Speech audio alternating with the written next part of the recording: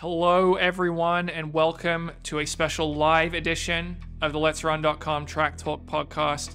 Tonight, we're privileged to be joined by a very special guest who will be familiar to any Let'sRun.com visitor, Frank Shorter. Frank was the 1969 NCAA 6-mile champion at Yale University. He was a 6-time U.S. champion on the track, but he's best known for his marathon exploits. He won the Fukuoka Marathon, then the unofficial World Championships 4 straight years from 1971 to 74, and was ranked #1 in the world by Track and Field News 3 years in a row. Most famously, he won the 1972 Olympic gold medal in Munich in the marathon, and this was after finishing 5th in the 10,000 earlier in those Olympics and breaking the American record in the prelims. Yes, prelims. They had them in those days in the 10K and the final. Pretty impressive stuff. 4 years later, Frank earned the Olympic marathon silver in Montreal behind Waldemar Cierpinski, who many believe to have been part of East Germany's doping regime of the 1970s. Frank has maintained a commitment to clean sport throughout his life. He helped establish the U.S. Anti-Doping Agency and served as its chairman from 2000 to 2003. And the 50-year anniversary of Frank's Olympic marathon win is this Saturday, September 10th. So that is why we are so thrilled to be able to talk to him tonight. Frank, thank you for joining us. And I guess first question, how are you celebrating the 50-year anniversary? Do you have any plans this weekend? Yes, very quietly. My wife and I, Michelle, we're traveling to Pennsylvania and to a road race that's going to be there north of Philadelphia in New Hope, Pennsylvania. And we'll just, she asked me earlier tonight what we might want to do, and we'll just sit down and maybe watch, get on, the internet and watch the race and just kind of think about, how it was. And there are other celebrations that have taken place. One was in Boulder, Colorado on around Memorial Day, because I'm involved in a race there called the Boulder. I helped to start it. And we had a celebration there for people in the Boulder community. And there's also going to be a celebration in Florida, in Gainesville, that the Florida Track Club is putting on, that's actually going to be in January around Martin Luther King weekend. So those are the kind of celebratory moments. And it just, and again, Michelle and I never really thought about what we do on that day, but I think it's going to be a very quiet day and contemplative, and we'll be thankful and thanking God that all this could take place. And I think that's the way it should be, because I like to think it fits in with how I thought about my chances going into the Olympics, say 2 years before, and how that all just kind of came together in a way that who could have imagined. And so I think it's, again, something where you don't, I think I want to really understand how it just, in a way, was meant to happen, and that I was so fortunate I got to be part of it. So I don't want it to be this sort of huge fanfare situation, because it was just the culmination of a lot of different things and a puzzle coming together in the perfect order. And we'll see. We'll just see, and we're just going to be happy, and we're going to participate in the race the next day and interact with people the way I did before all this happened, in a way, and since it happened. And so it just kind of, to my way of thinking, be continuity. So I want to ask about the race. You come in, you had won Fukuoka the year before, so that has to put you among the favorites. Like, did you think you considered yourself the favorite going in? And it seems like a couple years earlier, you didn't think you could reach that point. So how did you think of your chances in 1972? And how did you think of your chances, I guess, a couple years earlier?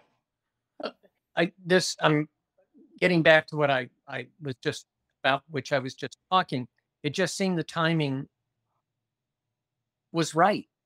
The year before, I had never thought of running a marathon.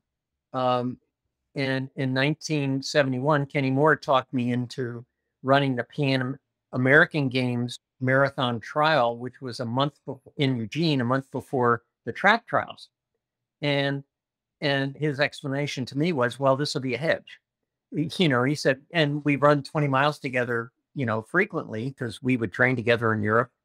When we were over there, Steve Prefontaine and I, Steve never ran 20 miles, but we would run 20 miles every Sunday. And he said, and if you make the team, that takes pressure off on making the Pan Am team at 10,000 meters the next month later. So I, in a way, naively said, okay, I'll give it a try. And we ran together and in the lead with a substantial lead to 22 miles. And the quote that has been attributed to me that is true, because Kenny used to love to sort of write down things we talk about. I turned to Kenny at 22 miles and I said, Kenny, why couldn't Phidippides have died here? And because that was my first experience going beyond 20 miles. And I was at 22 miles. So Kenny ran on, beat me, finished ahead of me by, 45 seconds. And I qualified for the Pan Am team. And then I realized, oh my gosh, I have to do this again. And so I qualified for both the 10,000 the month later and the marathon, and won both races in Cali, Colombia, later that summer. And there were representatives from Fukuoka, the race that you mentioned, which was the de facto world championships, and they invited me to Fukuoka. And I decided at Fukuoka that since I was a track runner, I would try to use track tactics in the marathon rather than simply until that point, the marathon, I always talked about it as a race of attrition. Everybody starts out, people slow down, the last person that doesn't slow down wins. And they didn't have breakaways. They didn't have surges the way they did in the track. And so in essence, in retrospect, I decided to turn the marathon into a track race to a certain degree. That first Fukuoka race, my third marathon, I took off at about 15 miles at a hairpin turn. And Aki Usami, who at that time had won Fukuoka the year before, was the #1 ranked marathon runner, tried to go with me. He couldn't. Everybody was left behind. I got a 30-second lead on him and actually maintained that lead for about 8 miles to the finish. And so that's when the seed was planted.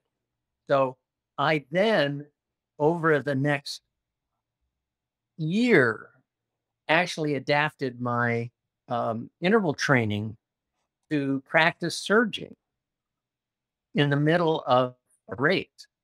And the whole theory was to get to a point where I could surge, and then even if it went with me, I could slow down and I could recover more quickly to surge again. And it worked. It did. And so I, even if one more detail people want to know, I started to run interval training, basically focusing on what I felt was my strength, which was my ability to surge at race pace faster, to a faster pace than anyone could finish, and then back off and be able to start surging again before other people could. And that was just my theory, and stuck to it, and it worked. I'm interested in your training because you did something that not a lot of marathoners do these days, which is run the 10,000 and the marathon at the same Olympics. So when you're going into Munich, are you focused on one event more than the other, or were you trying to train in a way that you could have success in both? No, I trained the same, and I guess there's certain irony here in that I trained like a 5,000 meter runner. My track workouts basically were 5,000. The person who came close to running the track was Steve Prefontaine. And we used to actually run track workouts together. That Bill Dellinger would get him his workout, and I would have my workout based on, I was my own coach by that time. And they were pretty much the same. So it was very fast paced. And again, I don't know how people train now, but I pretty much never ran any distance of interval training up to a mile at slower than 65 seconds per 400 meter pace. 420 mile pace, even if I were doing repeat miles, I didn't run more slowly. And that was just what I did. And so I think, again, I had this sense that I wasn't fast in a sprint, but I was fast in an extended sort of effort. And that I also was finding out that I recovered very quickly between repeats. And so I'm not sure it was, and again, you work with, and you work at that point in your career. And that's what I came to realize, I think, and I don't, again, know exactly how all the coaches and scientists, talk about it today. But I had a sense that once you reach a certain point in your training, you work on your strengths, not your weaknesses, because everyone is to a certain level. And then I think it's the person who can really focus on his or her strengths and really develop those strengths. That's what can give them, but I was lucky. I got to coach myself. And now, as you said, nowadays people learn 10 marathon, but we never thought about, how much you needed to recover. You just ran a race and then you jogged slowly and then ran another race. So yeah, I can understand why you would focus. But the other thing I enjoyed in the Olympics, and it's just the West, it has to do with Dave Wottle being my roommate in the 1970s. In there in our room with his new wife Jan, because they just got married and forged passes so every significant other could get in there. And I was sleeping on the balcony. And Dave wins, and gold medal is up on the dresser. I didn't have to wait for all that time to run the marathon and give me something to do. And I was always good at repeating and having short recovery. Again, when you mentioned I won a 6 mile in the NCAAs in 1969, the next day I finished second in the 3 mile. And I never thought about the fact that it was one day after the 6 mile. And so short answer to the question is I didn't.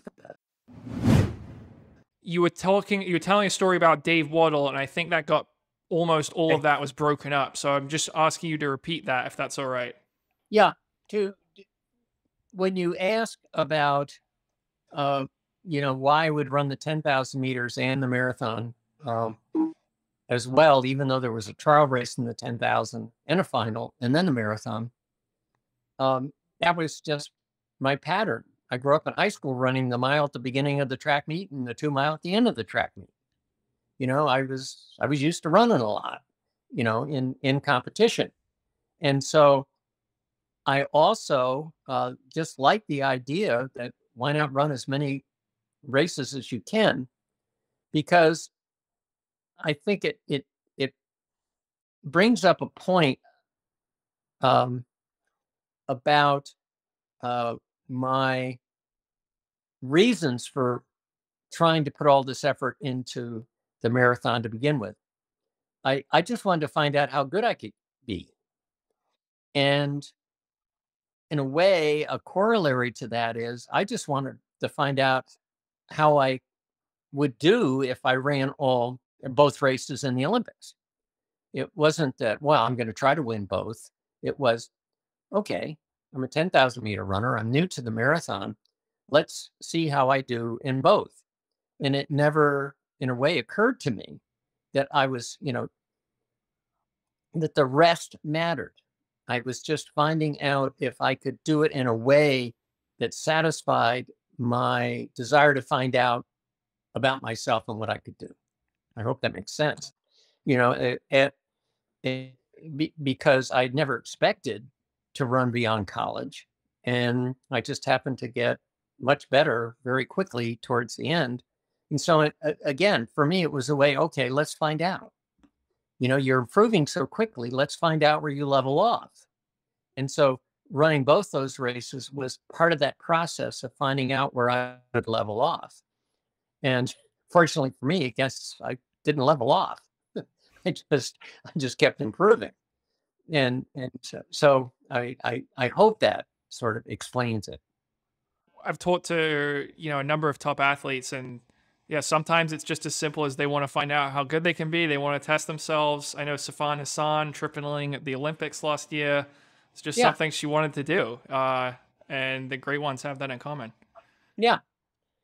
Well, thank you. I'm not so sure about the great, but I think it's a personality trait. Yeah. So I wanted to ask, you mentioned Dave Wottle. You two were the two Olympic gold medalists in sort of the distance events for America at those Olympics in Munich, and you roommates, which is pretty astounding. Isn't that great? he won the gold medal the night before your 10,000 final. So right. What was that like? Were you able to sleep at all? Was he partying? How'd it go? That was fine. We weren't huge partiers. We just kind of, congratulated each other, and there weren't really banquet rooms in the Olympic Village, and Dave and Jan went out and celebrated, and because they had family there, and I just went to bed. and it casual is not the word. I think it's, again, compartmentalization may be the word.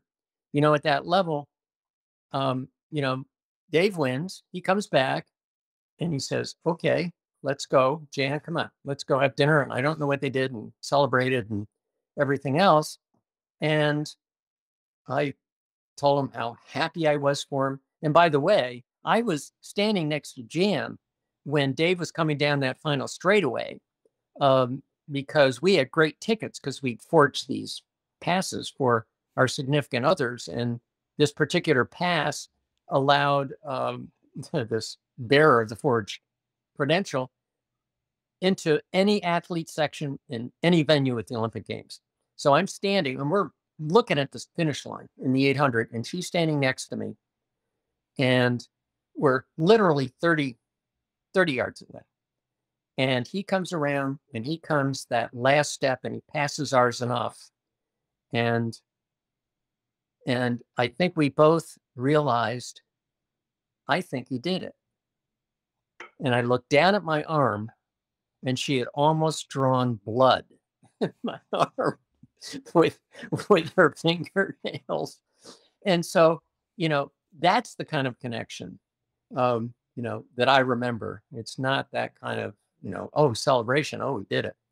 Because Dave was just so subtle and so good. And again, his timing was perfect. Absolutely. Yeah. Legendary race. I always see it pop up on, YouTube or Twitter this time of year. And especially this year being the 50th anniversary. Right. It's pretty cool to revisit. And if you check the results, and I think his splits were 25-9, 25-9, 25-9, 25-9. He did not negative split. And the 800 is always, almost always negative split, right? He ran even splits for every 200 meters of that race. So he didn't catch people. Everybody came back. Mm-hmm.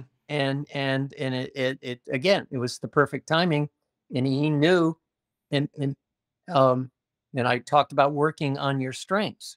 He knew that was his strength. He knew he didn't slow down like other people in the last 200. And so he was willing to, take that risk, and it turned out right for him.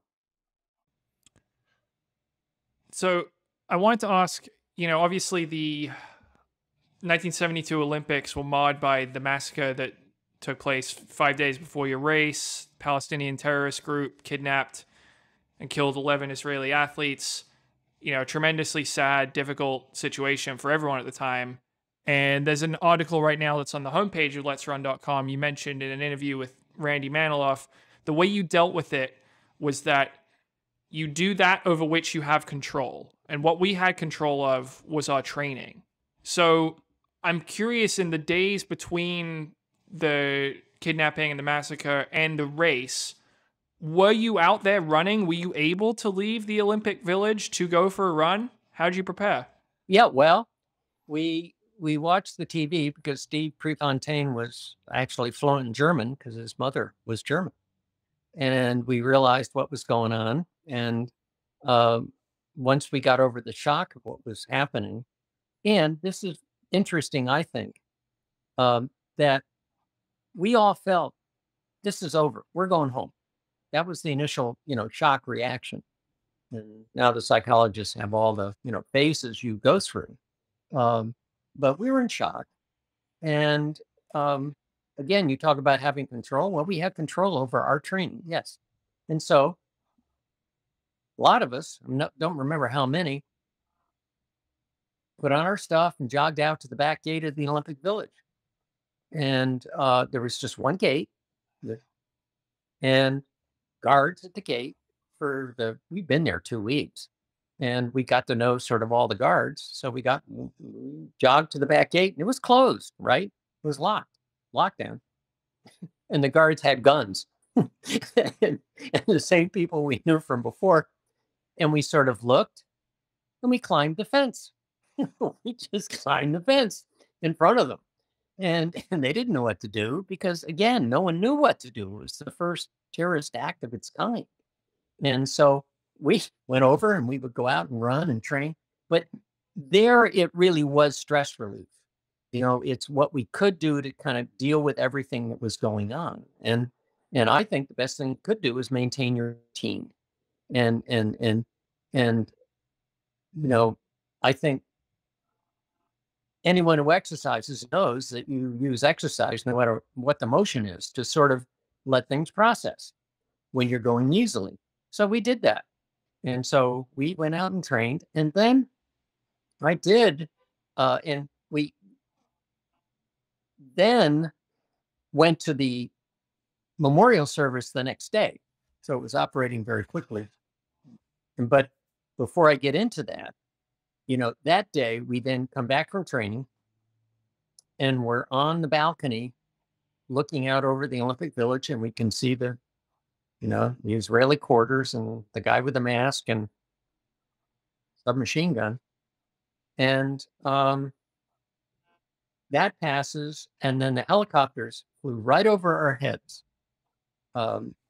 Once they got to a point later in the day, early evening around dusk, where we could see from the TV that they'd reached some sort of arrangement to take everyone out to the Munich airport. And the helicopters came in, and we saw the helicopters leave. And I turned to Kenny Moore, who was training partner and friend, and said, "Kenny, I don't think it's over." And we learned the next morning that no, they'd all been killed at the airport. And we had the memorial service, and we didn't know what was going to happen there. So we walked over because it's only about a half mile from the Olympic Village to the stadium. And we went, and they had the service, and it was announced that the Olympics would go on. And we then left, but we delayed by a day. And we left and walked out and started over some causeways over the roads. You didn't have to go down to road level to get into the stadium from the Olympic grounds.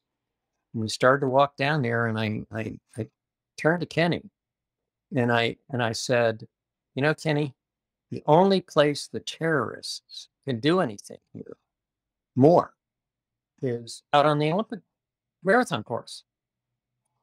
And I said, I'm not going to think about it, because if I do, they win. And that night, and at that point, I just stopped thinking about it. And I woke up the day of the marathon, didn't think about it, ran the marathon, never thought about it, got done even that day and that night, never thought about it. And because, again, you talk about you do what you can, over which you have some semblance of control. And I don't think that's unique among the athletes at the games, at the Munich Games. I think it's part of your training personality, I think, to be able to compartmentalize and focus. And so that's what we did. And so that was how we dealt with it. So race day comes, you win the Olympic marathon, 2:12:19, over 2 minutes ahead of the silver medalist Carlos Lopes of Belgium, and you return to the United States. And the running boom in the years to come, the running starts taking off as a sport, participation sport in this country. And we have a question here actually from a Let's Run reader, Bowbridge.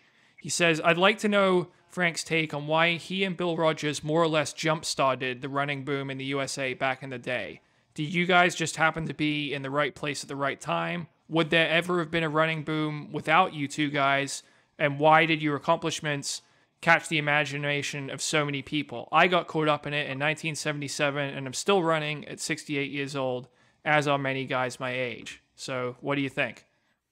I think, yes, Bill and I came around at the right time. As a matter of fact, in the fall of 1966, Yale and Wesleyan had a practice cross-country meet at Yale on the golf course, where this 1966, Bill was a freshman, I was a sophomore, Jeff Galloway was a junior, and Amby Burfoot was a senior. So we ran together in 1966. And so whenever people ask the question about, the start of the running boom, it really was a group of people, and there was something going on. There just was, but it was obviously more than just one thing. And I think a big part of why it happened was my contribution. I think in a big way was I just decided I didn't want to do what was the usual thing or response after winning an Olympic gold medal. And in the US at the time, and I don't think I'm being facetious here, you came home, you hired a PR agency, and you endorsed some products, and then you went on with the rest of your life. And one of the thoughts I had up on the victory stand when I was getting the medal was, I just want to let this settle in so I can really see for myself where I want this to go, or would like it to go. And so I came back, went back to law school. And I think at the same time, there was Bill Rodgers, who watched me. And the way I put it is, he's doing his work at a hospital at the time in Hartford. And he's, and we knew each other, as I said. And so the way I put it is, he probably took one last big puff on the cigarette he was smoking and put it out and said, I can do that. And he could. And so, it sounds, I guess it's an interesting slant on serendipity, but it's kind of the way, those things work. A lot of people around and certain people emerge. And then I think the other, and the other part was that Bill and I were basically the same age. We're a month apart in age, but I matured in running several years earlier than he did. And so his career went later. because I've always had a theory. You have about 5 years at the top if you're lucky. And when that 5 years comes is your place. And fortunately for the running boom, our careers overlapped. So for a while, I could actually finish ahead of them. And then that went away. But the point is, we were first or second in the world in the marathon for many years. Okay, there's that. But the other part of it was, I think the knowledge of health, exercise physiology was coming in. And it started really in the late 1960s. And one of the first scientists, medical scientists to really study this was Ken Cooper in Dallas. This doctor from Oklahoma who went down to Dallas and started the Cooper Institute and invented the term aerobics. And he started to quantify fitness. And so that was the first indication of, you do this much exercise and accumulate this many points and your health will improve. You sort of set a minimum standard. And there were other tests from the 50s. Harvard had a test called the STEP test. Believe it or not, in the 50s, they were charting Harvard graduates to see, over time as they were aging, how exercise would impact their longevity and health. So a lot of these things were coming together at the same time. But I do think, Bill, and my contribution in many respects was that we decided to stick around because we loved to run and we wanted to keep running. And so then you had to figure out a way to earn a living. And we kind of dealt with that problem in terms of opening up the sport to prize money. Well, first of all, I haven't said a word. I've been just listening for 30 minutes. So this is fascinating. But it's a small world. One, I went to Yale. So I want to personally thank you. There would be no Let's Run.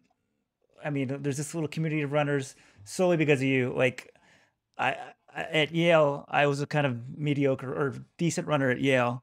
And I thought I could get better because they're like, oh, Frank Shorter used to do these runs. So I just dreamed of trying to do what Frank Shorter did. Now, I never came close, but I got fourth in the country at the 10K a couple of times and started Let's Run because I wanted to keep training like you. Like, I loved running.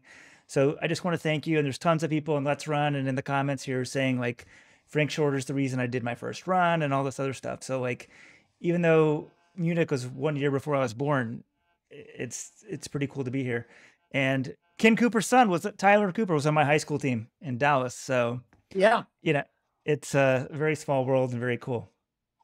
Yeah. And that's it. You're just so thankful that you can be around to be part of it. And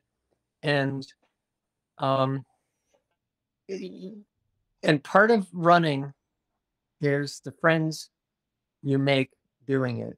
And I think part of the running boom came around, and what I was trying to explain, and not very well, was that you can have people like Jack Batchelor and Jeff Calloway and John Parker, who I trained with, Steve Prefontaine, and everyone else. And at the time, there was a spirit of cooperation, and it wasn't fake. It wasn't contrived, because at that time we wanted to support each other, because in the same way you realize that on a team, if you train together, even though in the race you try to beat each other's brains out, like Cree and I used to do, we trained together, and that you both get better. And there was something like this going on with all of us who were trying to, in a way, survive so that we could keep running. And that spirit, and again, I'm not being maudlin here, but obviously things change, and we have part of that. I mean, I was involved in opening up the sport to prize money, and I have some regrets about that, but I realized it was inevitable. And at the time I did it, it was totally against my self-interest, because I was at the point where I wasn't going to win that much money, but I could still get appearance money. And so, we all sense this sort of, not communal, but effort of working together. And we truly appreciated each other. and admired each other's performances. And I think that has really a lot of that has to do with the fact that there weren't huge entourages at that point. It was we runners and the good coaches, like at Greater Boston and out in actually the Southern California Striders, and then the Florida Track Club, and we really liked each other. I guess that's the way to put it. We didn't have any reason not to. And we all realized that what we were trying to move forward on, which was running and increase the interest, and not so much the popularity, but interest. And there was the self-interest there. The self-interest is more interest there is, the longer I can keep going. But I think it was, again, a different kind of situation. It just wasn't all for profit, but it wasn't nonprofit. But we just wanted to keep going because we just like to run. And that's when you talk about, to get back to the running boom, I think what happened there was, because of this sort of confluence of events and people and history and science and everything else, people would start to run. And then there are certain people, I hope it's okay to put it this way, but I think you're one of them. We find out we have this, what I call a disease, but it's a good disease. And we just love moving across the ground running. And you don't have to be an Olympic athlete to have that same feeling. And I think that's really what happened. People discovered that, well, this is popular, so I'm going to try something popular, and they say it's good for my health, so I'm going to do it for my health. And then there are certain people who try it and go, I really like this, and it suits me. It allows me to deal with certain things, and I just get this certain satisfaction. And I believe it's way beyond endorphins. And that group just turned out to be a lot larger than any of us ever thought it would be. You mentioned something about when you were helping to open the sport up to prize money, about regrets. Are those regrets you still have? Can you expand on what you meant by that? Well, the regret is, once the money got there, then there are also some ancillary people making that can make money off it too. And you had the shoe companies and agents and other people, and it just added more layers to the life. And I think that worked against this sort of solidarity. That's not the right word. This feeling between all the running enclaves in the country. The running enclaves were really fun because you could go from one to the other and everything be fine. But then it got to the point where even one enclave, you would have problems within the enclave because of shoe companies and agents and other people. And so it did become more complicated, but that's the way life works. And so we knew that. So I guess you're right to point out and make me realize it's not really a regret. It's more, I had a feeling that might happen, but I realized that if the sport were going to continue, this was history, and I come along at a certain point and then it's going to move on. It seems like it was inevitable, right? Like Right. you guys needed to make money, but then once you bring in money, stuff subtly changes. Because I'm a runner, John's a runner.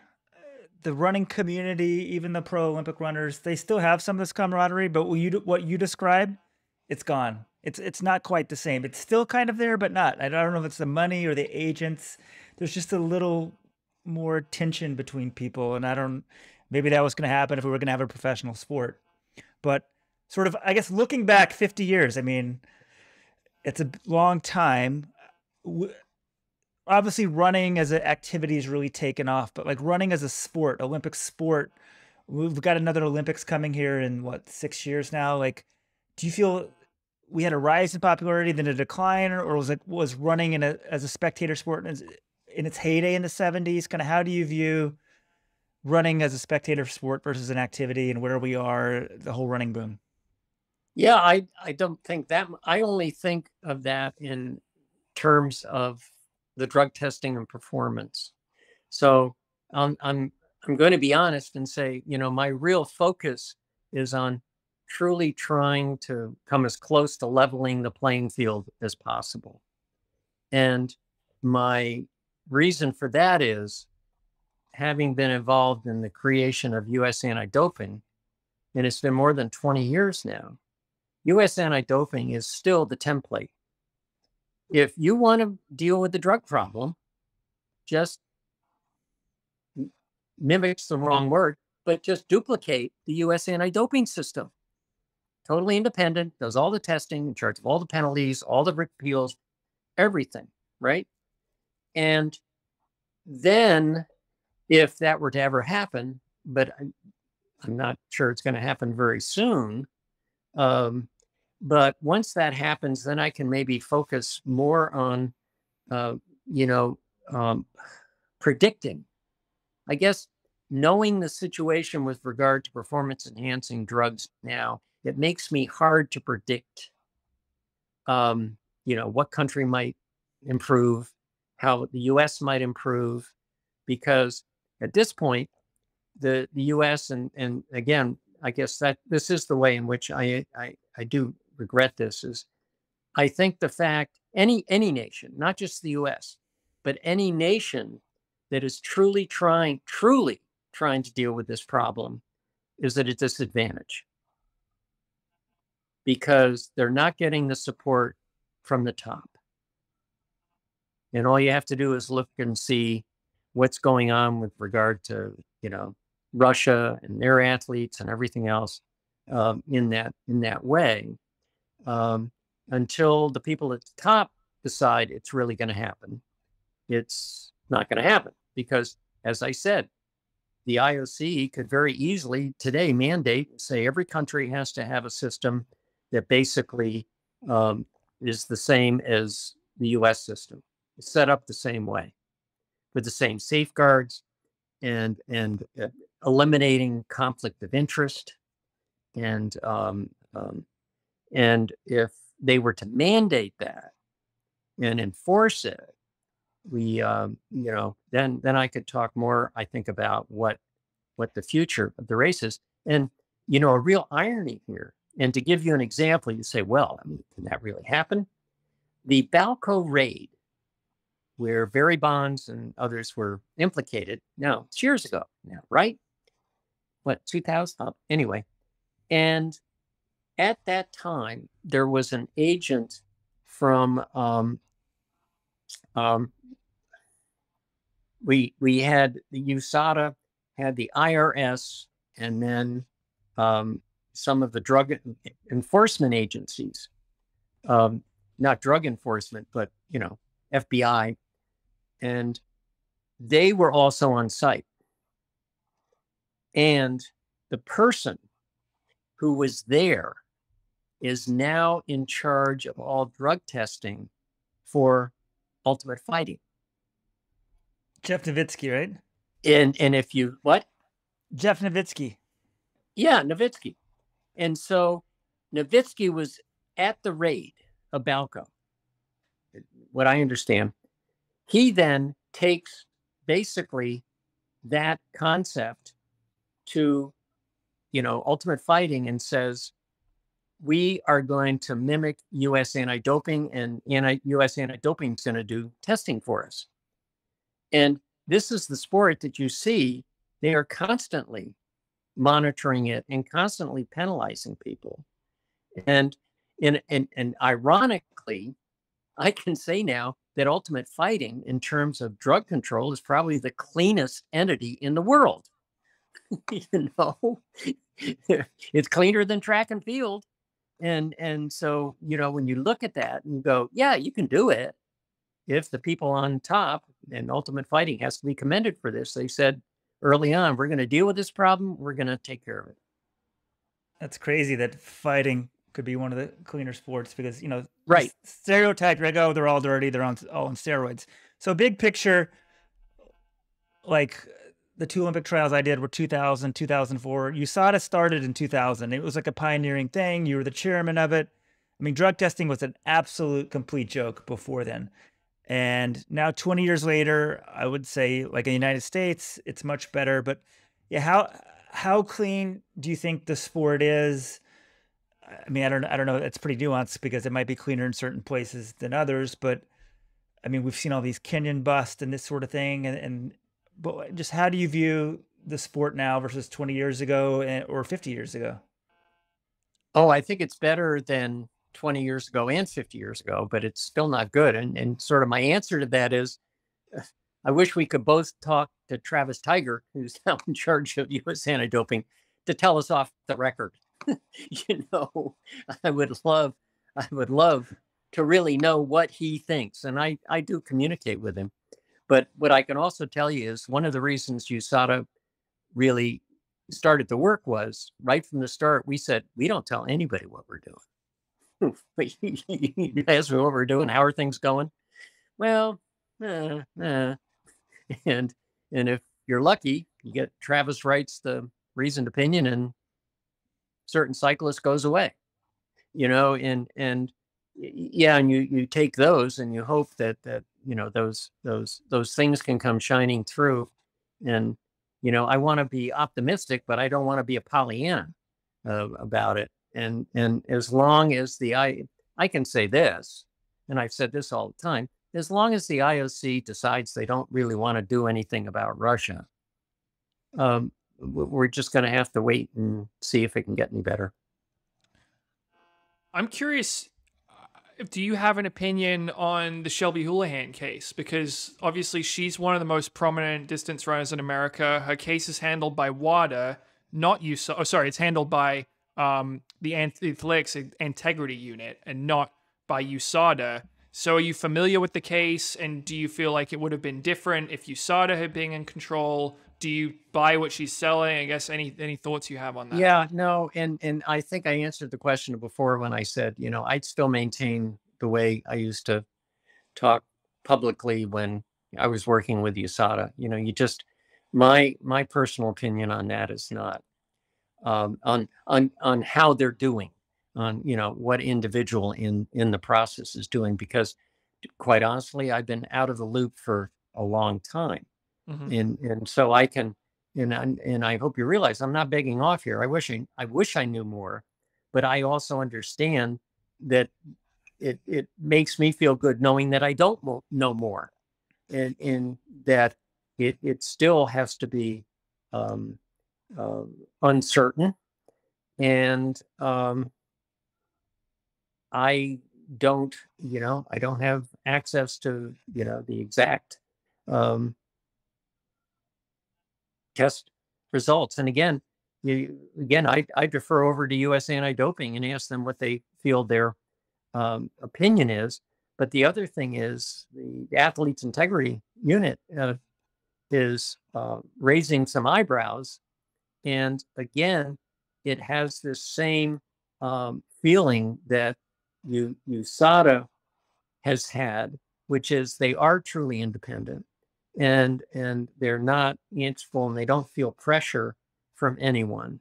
And so, to my way of thinking, the more the better. And I wanted to ask, this is an issue, doping, that has affected your career, because 1976, you finished second behind Cierpinski, who, his name has shown up in some of these Stasi files that he might be affiliated with the state-sponsored doping regime. Like, at the time, when you finished second in that race, do you suspect anything of him? Did you know he might have been doping at the time? Oh, yeah. I walked up to him, and he was wearing a white singlet, and he didn't have the East German crest on it, the logo, medallion. And I thought, here's how my eye, in terms of evaluating running and commentary, I thought he was Carlos Lopes. I ran the whole Olympic marathon in 76 thinking Cierpinski was Carlos Lopes, because I had broken my ankle the February before the games and decided, even though I won the Olympic trials, I wasn't going to run the 10K. So I was doing commentary with Eric Siegel in the stands in the 10,000 in 76, and where Lopes finished second. And I said, and I think it was on air, I said, that guy would make a good marathon runner, just from watching the way he ran. So I was just 8 years ahead of schedule. And I didn't know who he was because I hadn't seen him. And if you look at the records, until the year before, his best was something like 2:15.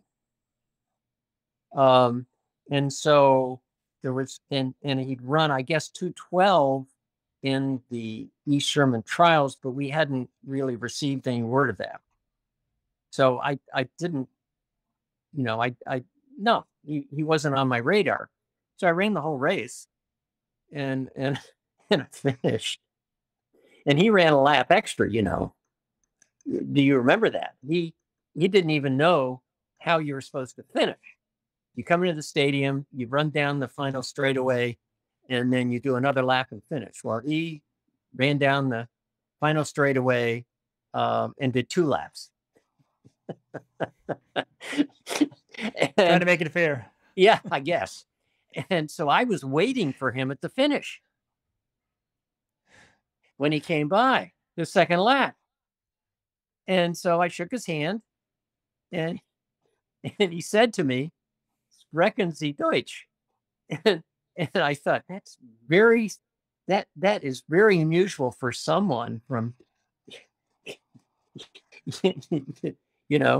Portugal to say. I just at the end of the Olympic marathon. So I and then when I found out he was from East Germany, yeah, I knew. Yeah. And how do you feel about that? We're 46 years on now. How are your feelings on him and on that race? Well, I've been saying this for many years now, again, and it has to do with the drug situation. It all comes from the top on down. The IOC wants to do anything about it, they can. But the history, if you look back, you had a president of East Germany who was eventually given the Order of Olympic Merit by Juan Antonio Samaranch, who was Franco's last surviving cabinet member. You had a fascist and a communist. And the fascist gave the communist the Order of Olympic Merit. What does that say about power? Right? and he also, Samaranch, put the head of the East German drug program on the U.S. International IOC Drug Committee. So they knew all the testing that was going on, and that allowed them to have parallel labs at meets. And so to think that the IOC now could say, well, we want to rectify that wrong, you have sort of impeding that the fact that a former president of the IOC, head of the IOC, right, had this relationship with the East German president. It sounds crazy, but I mean, I'm like, wow, it was a different era back then. And then, oh wait, Lamine Diak, who was the head of World Athletics, what? How many years ago, John? 5, 7?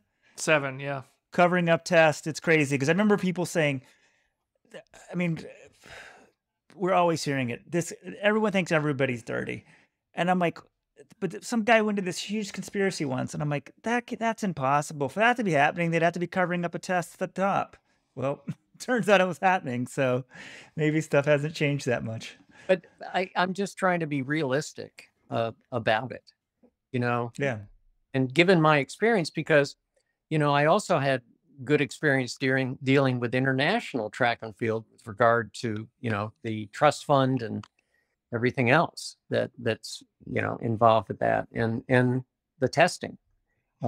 So we'll see. Not so much the testing, but Olin Castle, who was head of the U.S. track and field for years and was kind of considered a villain, actually worked he really was an ally for us when we were working back then. And I think that should be pointed out. He is the guy that really took our case overseas so that we could open up the sport. And I think he was cast as a villain, and that really wasn't the case. It's very easy to do that. And with someone who is so good about not giving the information, again, like Travis Tiger, it's sort of like, and so that just came to my mind for all you listeners that, don't believe everything you see in the movies, even though a lot of it was true. There are some aspects of it that aren't. Mm-hmm. I wanted to ask about times. Your personal best is 2:10:30 from Fukuoka in 1972. Now, for context on how good that is, last year in 2021, only one American ran faster than that time 49 years later. So that would still put you among the best U.S. marathoners 49 years later. I guess I wanted to start by saying, did you ever run in a marathon in your career that either had a pacemaker or where time was sort of something you were going for rather than place? No, never had a pacemaker. And again, the way I ran, I always surged and then ran positive splits. I would run 2:11 in Fukuoka when I won, but I went out in 1:03. and there was no one else around. And so that's the way I ran. And so, but again, I don't predict how much faster I could have run if I had even pace or ran even pace or had a pacer, because that's not the way it was. And I think for me, it served me well, because I think from what we've talked about today, and your listeners, they can see I was good at varying pace. I wasn't an even pace runner. That's not what I did, because I knew, and this is, I think, something I always tried to tell the younger runners and the coaches and stuff, at that level, even in the marathon, but most in the track races for sure, everyone knows how fast everyone else in that field is on the continuum of finishing speed.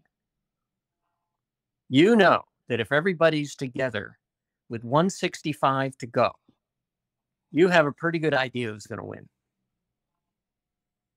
And so all those people who aren't the fastest have to figure out another way. Are you catching my drift? And so I again, to sort of come back and summarize again, I worked to my strengths, and my strength was, in essence, and I'd never really thought about it this way before. My strength was slowing down the overall speed of the race by using speed in the middle of the race. Yeah, I feel like that's something that you don't see as much with the pacemaker, certainly not at the pacemakers, right, with them in the race, because no one's going to surge ahead of the pacemakers until they drop out about 30 kilometers, Right. And so that strategy, you might be able to pull it off in a Boston or New York, but a lot of the big city marathons, it's hard to implement these days. Right. Yeah, and I'm saying I'm willing to acknowledge that I was very fortunate to come along when I did. So is it foolish then to ask you I know you said you don't really make predictions. Is it foolish to ask you what you think you could have run? We put you in Berlin Marathon, perfect pacemakers. No. Super shoes. Because I couldn't have stood it. I wouldn't have done it. I couldn't. Yeah. It's not my nature. And, my form, part of what helped me was I was very light on my feet. And so, who knows how much I would have benefited from the platform shoes, right? The rebounding shoes. I don't know. You don't know. No, but I don't mind. It's it it and again, I have found, even though, and this is what I want to help in, the summary of what we're talking about here. I'm still a huge fan and of running. And when you talk about, being able to forget about terrorists and stuff, I watch races now and I don't think about the rebound. I think about the tactics. And so it's still in me to know, in a way, more than I should, of what's going on, but I can still appreciate what's going on because I realize that's the level of the sport. That's what's going on at this point in time. Now, the other thing I would like to say, and again, this is uh, just a personal opinion, there are other sports, one in particular, that has done a much better job of this kind of situation with the shoes, and that's swimming.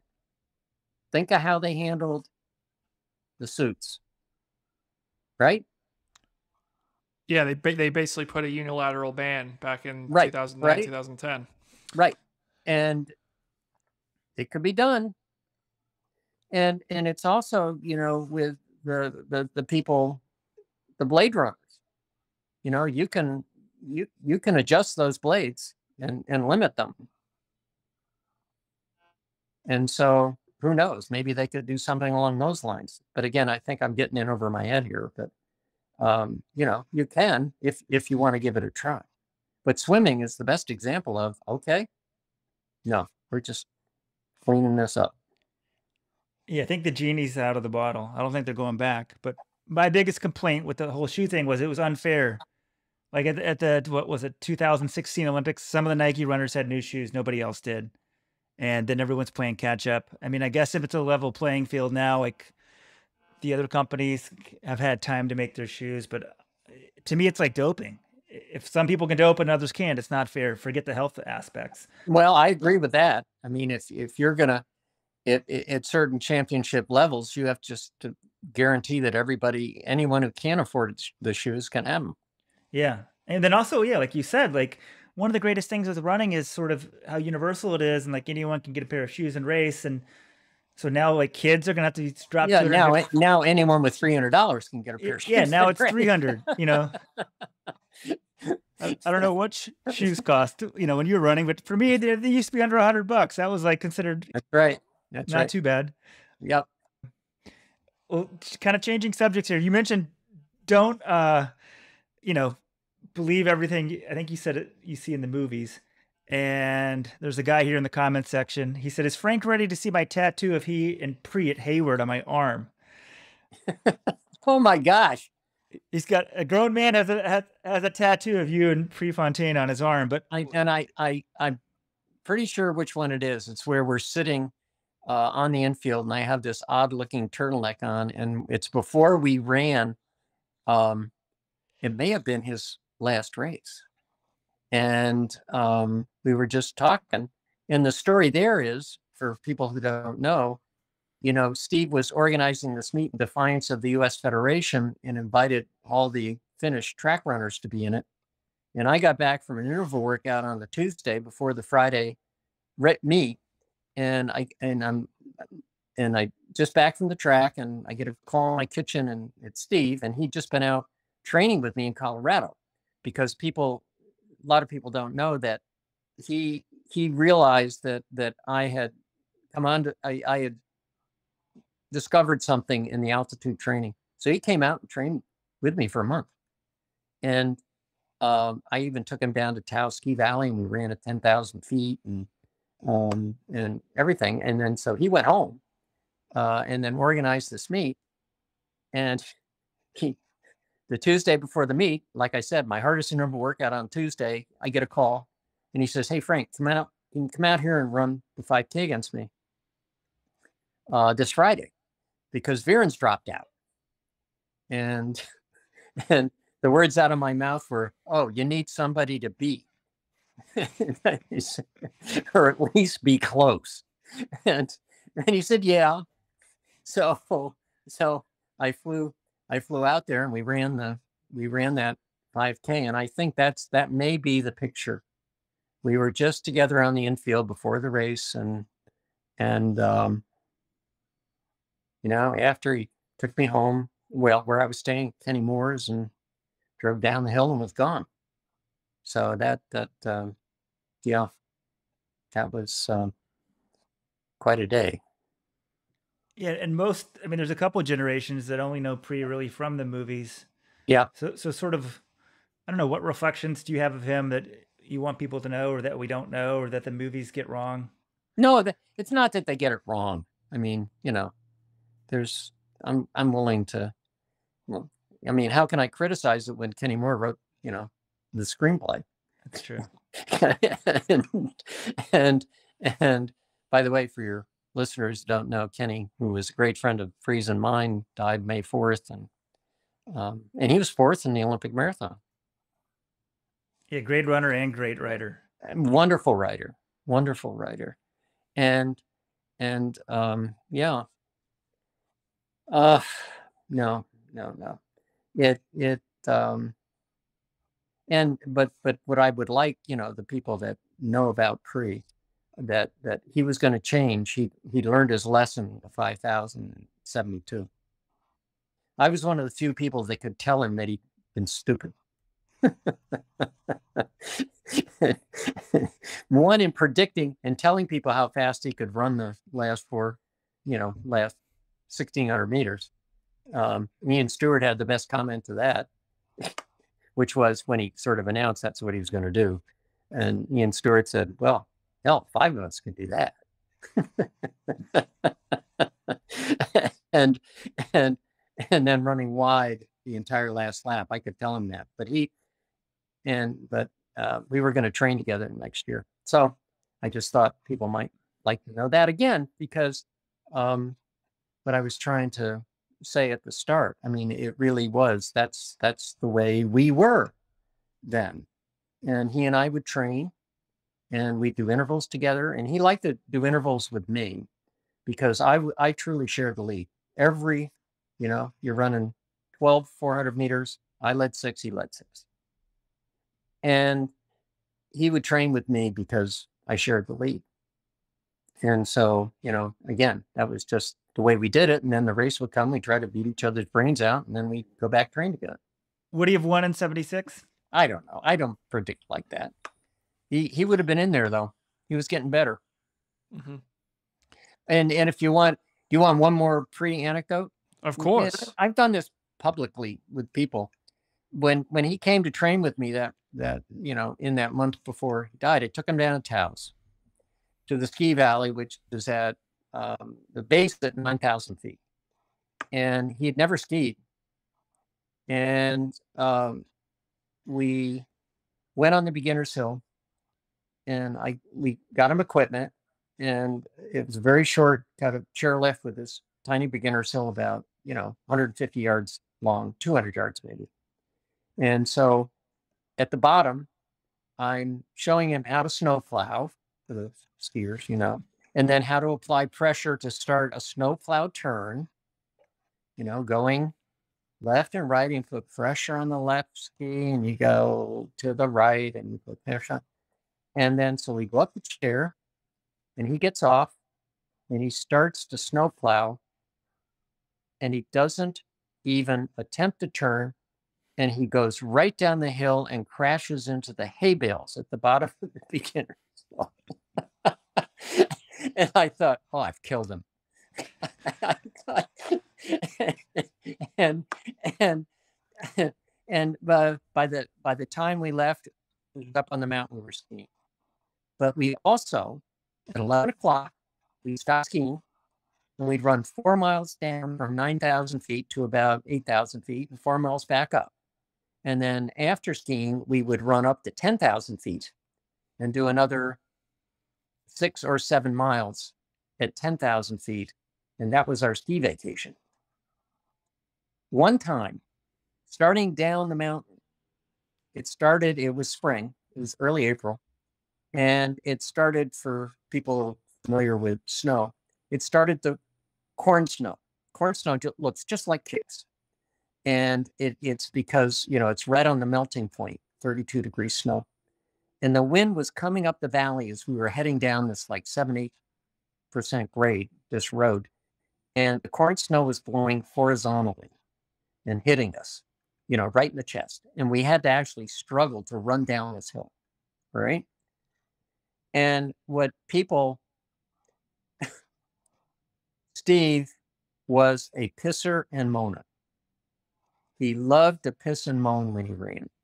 And he was, we all knew that. And I knew that. So we start down, we're running down the hill in this corn snow, blowing, freezing, hitting us and melting as it hits us. And I turned to him as it just started the ramp was getting out of control. And I said, Steve, do you know no one in the world is probably training harder than we are right now? And for the first time ever, he shut up. And we ran the rest of the workout. He never said a word. And we ran. So that's my Prefontaine story. And back then, a lot of people didn't do altitude training, right? Did you just sort of discover that on the own, or was Yes. the science getting out there about it, or how did that come about? My family had moved to Taos, New Mexico in 1967 when I was a junior in college. And Taos is at 7,000 feet. And I realized when I went back for my junior year that it was better. I could tell there was an effect. And then it really took hold when I went out the next summer and trained at altitude, and then went back and had that's when things began to take off for me in college. In the sequence is I ran very well in the Ivy League and then finished 19th in the national cross country, which was all American. And then in the indoor track meet at Joe Louis, I was second in the 2 mile, and then I won the 6 mile outdoors and the 3 miles outdoors that senior year. So you can see it was a big leap, but it was happening, and I think it was because of the base training that I found I could do at altitude. Yeah, so it in a way I didn't discover it; it discovered me. It sounds like the altitude really paid off for you. I mean, with my own running, same thing. I moved to Flagstaff, Arizona for 4 months, and I became I ended up staying 4 years because I became so much a better runner. And yeah, well, also, Frank, this is a personal thing. One of my lifelong goals, I want to see Yale win the HEPS cross country. They haven't won since the war, and that's World War II for anyone out there. Do you have any advice? Or maybe the whole team should move to altitude for the summer and come back. Oh no, I don't know. I don't know. It again, you hope for the cycles. We've been hoping for a long time. Yeah. And just on the Yale note, I started running a relay called Hood to Coast about 12 years ago, and a bunch of old Yale guys from my cross country team were. 5 of us were on that first 12-man relay in our 60s from Mount Hood to Seaside, Oregon, 200 miles. And so, yes, we need that spirit at Yale again. You see what I'm saying? Yeah. It would be, no, I don't say we need it. It would be nice to have it, where one of the guys, and here's a factoid, is his name is Dan Larson.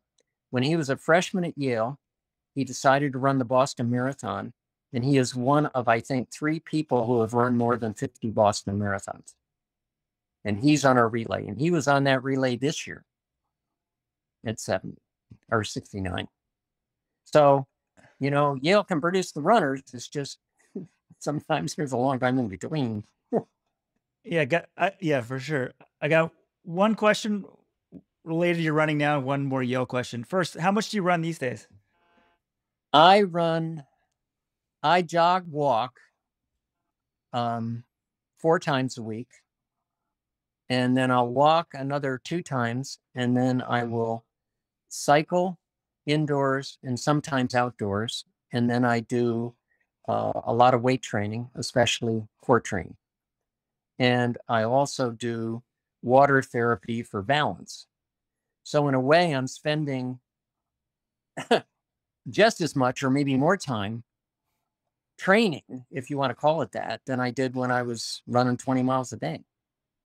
You're doing this for your health or just because you like being active or? Well, I taught, yeah, no, but I also think, and I sense you're the same, I think certain people have what I call an exercise quota, and they need to do a certain amount of activity in a day.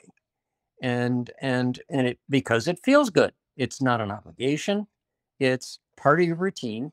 And when we were at Yale, we did it for stress relief. I know that's a big part of it, and still do it. You know, it allows you. You can either focus on what you're doing or think about anything you want to, and drift off. And it's a time when you're working out that you can sort of consolidate a lot of things like thoughts, or you can just drift off to wherever you want to be.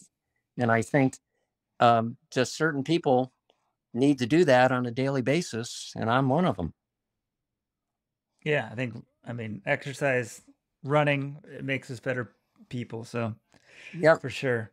And my Yale question, we touched on this before we got in the air. I'd always heard this story, and it just shows that Frank Shorter, the great Olympic champion, is human. So, I don't know what, I think it was the Yale Harvard meet. Yale had never beaten Harvard in a long time. Outdoor dual meet. Outdoor dual meet, 2 miles. Like if you'd get a certain place, I think Yale could win the meet, and you drop out with 800 meters to go. Tell us the story for the record. Okay.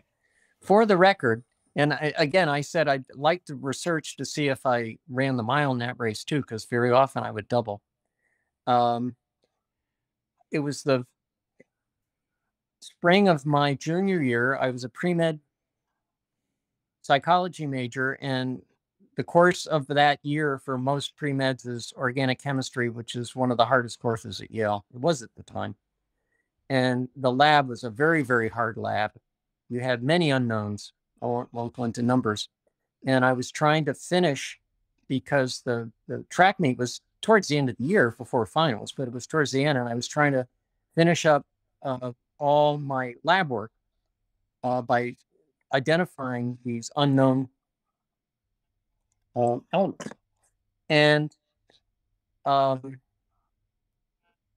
had my roommate, Ken Davis, later on. And for, again, the Yale people, I always maintained I was the underachiever in the room, because right now Ken Davis is head of all Mount Sinai medicine in the United States.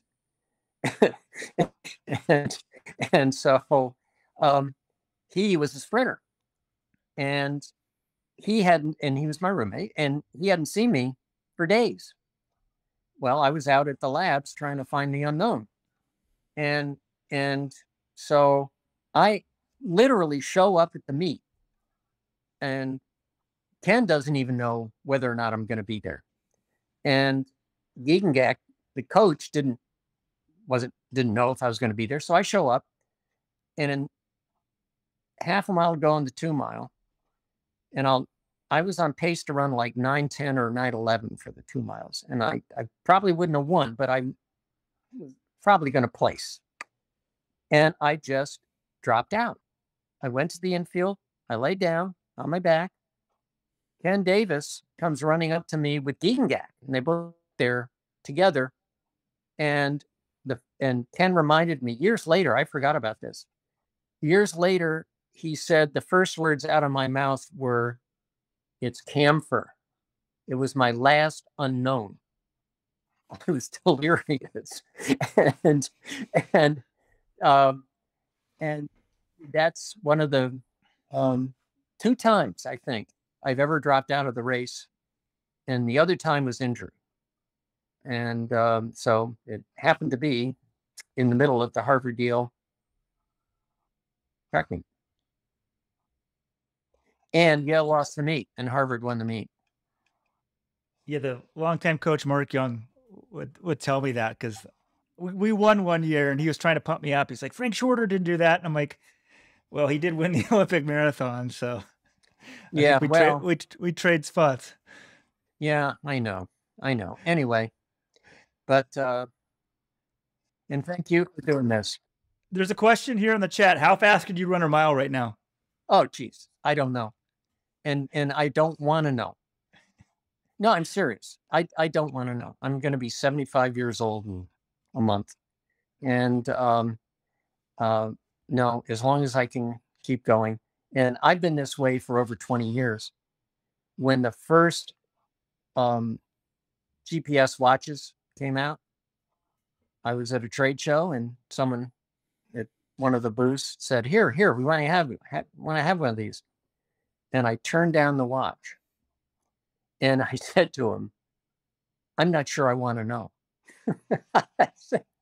Because so much of my running, and I think what helped me was that when I went easy, I went easy. And that's what Jack Batchelor reaffirmed. And actually, he probably taught me that down in Florida. And I just run easily, man. If I would time myself for a mile, if I were doing interval training now, which I'm not, and I wanted to run a race, which I don't want to. And so, yeah, I'm just being honest. And sure, I'm willing to admit that, it's kind of hard to realize you're slowing down. I don't have to hit myself over the head with it every day.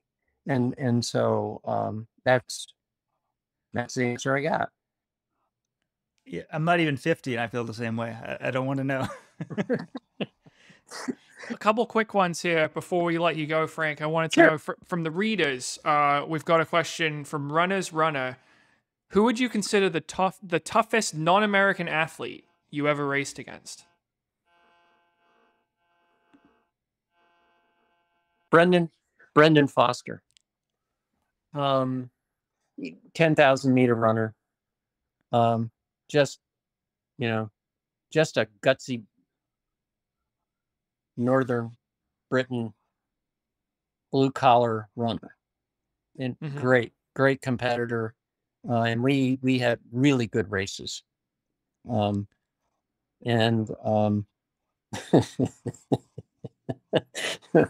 year, I think it was 1975, we raced in Crystal Palace, London, and we actually ran, I think, the fastest time of the year, and it may have been when I set my PR.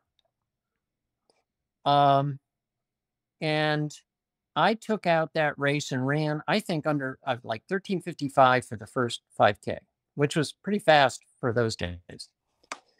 And I had, and he took over with about 3/4 of a mile to go, and got about a 30-yard lead on me, coming into the final straightaway. No, 20 yards, and down the straightaway, I was having him. But I realized about 50 yards from the finish line, I wasn't going to catch him. And this is something I always tell people too about reframing. I started to reframe at that point, saying, how I was going to change my training. So next year I was going to catch it, or next time I was going to catch him. And so I caught him 2 yards beyond the finish. And we're walking along and we're friends. And I'm going, geez, Brendan, I almost caught you. And Brendan, in his great understated way, looked at me and said, Frank, I beat you.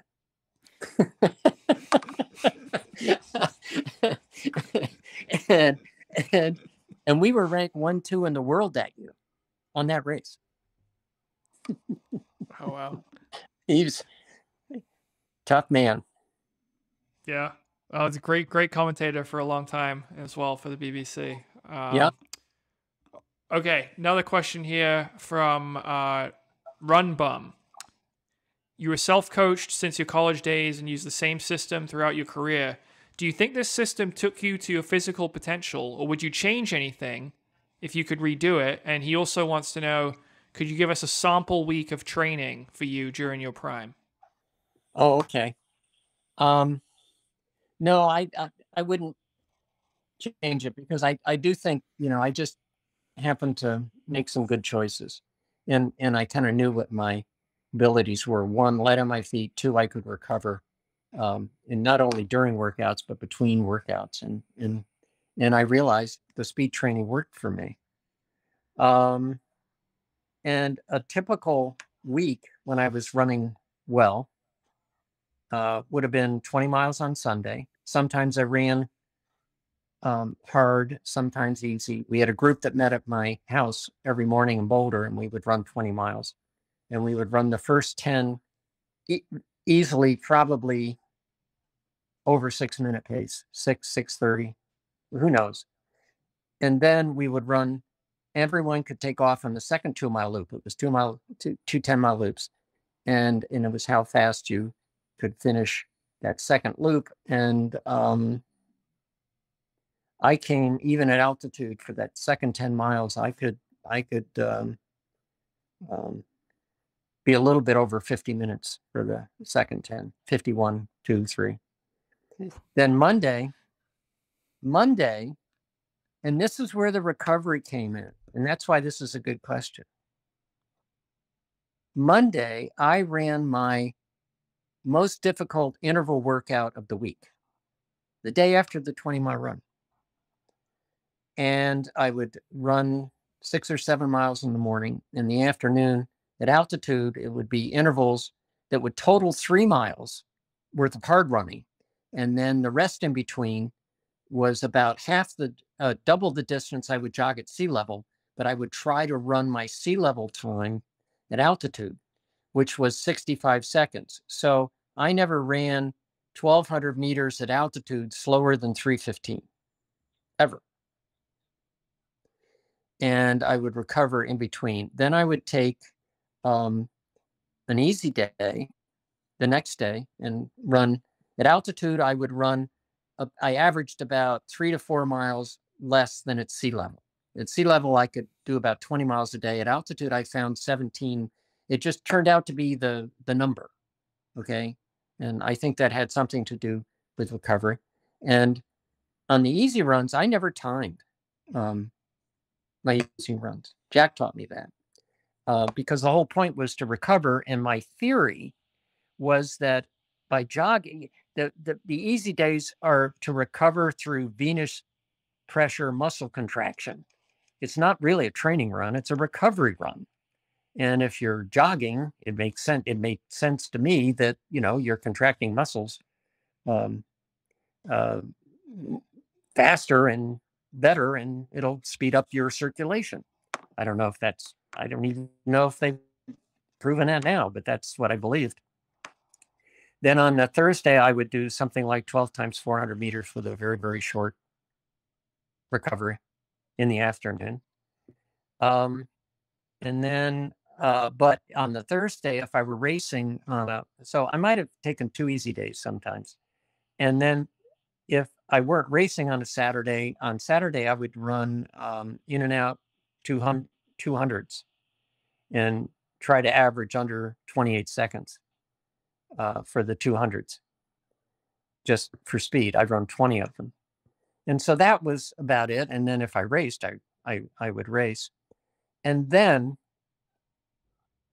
every once in a while on the Thursday run before, or let's see, on the Wednesday run where I was going easily, I would start my second workout of the day, and I always started out in the same route, and to warm up. And because if I were feeling really good on that day, I would it turns out, what's now called the tempo run, which is, lactate threshold right on. I didn't know that's what it was, but I would warm up for about 10 minutes if I felt really good. And then I had a certain course I would always run when I felt like that.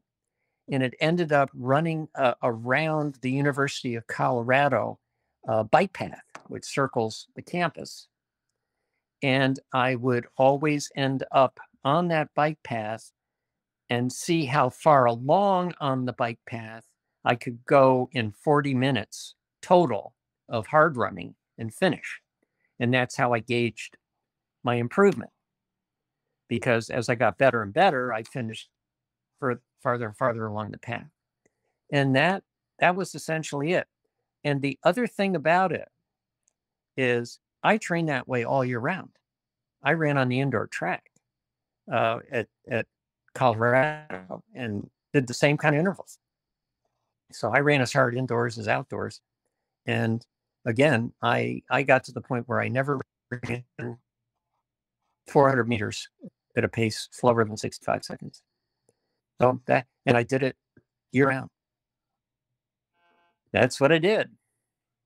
Thanks for sharing that, Frank. To hear the training week, I think that was pretty cool for me. Certainly one of the more interesting parts of the interview. Weldon, do we have anything else for him? It's been about, I think, 90 minutes, so I don't want to keep. I could talk to you for like another 2 hours and hear your stories from 50 years ago, Frank. But I don't want to be too overbearing. We're kindred spirits here, like I said.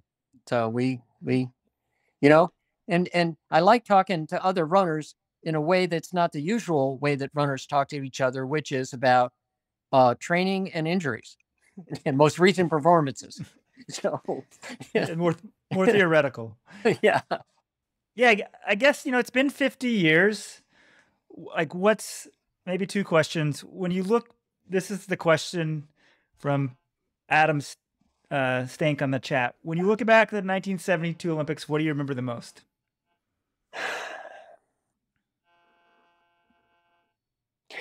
I can only free associate here and say, what do I think about the most? And it really was the massacre and what went on after it. You see what I mean? That moment when it happened. And when you ask me how often I think about, the race, I think about the massacre more than I think about the race, and that whole situation, and the whole just horror of it. And one thing I'd like to say that I don't think many people, of which many people maybe are not aware, the Boston bombing, I was across the street in front of the Lord & Taylor store when Bomb 1 went off at the finish line.